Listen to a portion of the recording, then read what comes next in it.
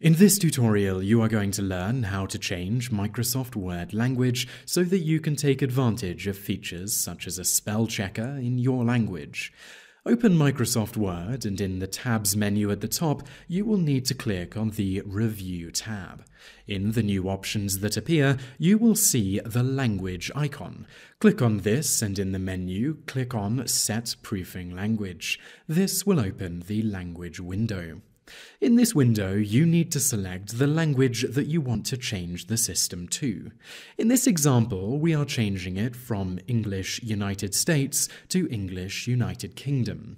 Select English UK from the list and click the Set as Default button, and in the dialog box that appears, click Yes, and then click OK to close the language window and save the settings.